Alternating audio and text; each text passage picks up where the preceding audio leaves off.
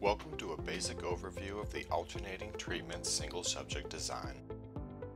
This design allows for an effectiveness comparison of two or more intervention strategies on a single target behavior. This is in direct contrast to the multiple baseline design, which compares the effects of a single intervention on multiple target behaviors. The ultimate goal of this design is to compare which intervention strategy is most effective by evaluating their impact on a single target behavior.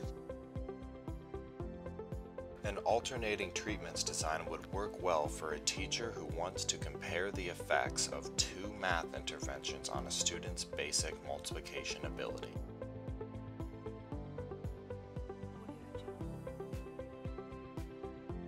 To successfully implement an alternating treatments design, the first step is to operationally define the target behavior and select two or more potential interventions. The second step is to collect baseline data for the target behavior. The third step is to ensure that the interventions are alternated properly. The learner should be exposed to each intervention an equal number of times. The order each intervention is implemented should be randomized and counterbalanced to minimize carryover effects.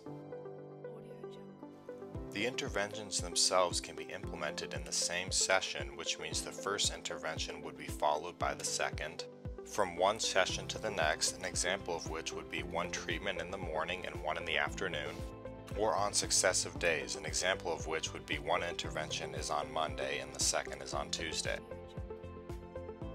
Remember that for whichever setup is used, the interventions must be randomized and implemented an equal number of times for an equal duration.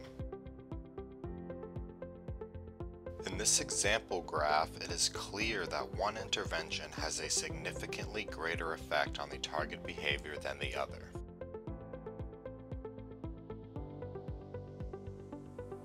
These next two example graphs show no difference between treatments.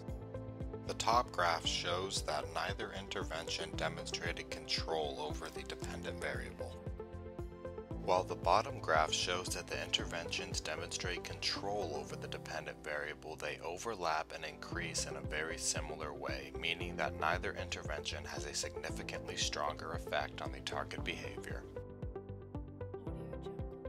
I hope this helped to make the alternating treatments design clearer. Thanks for watching.